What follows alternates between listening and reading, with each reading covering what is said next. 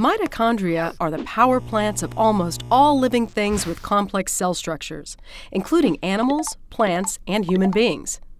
They provide energy for a cell to move, divide, and do all the things it needs to do to function properly.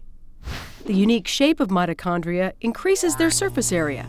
The folds you see here are called cristae, and they contain proteins that carry out energy-harvesting chemical reactions to create ATP, a fuel source for the cell.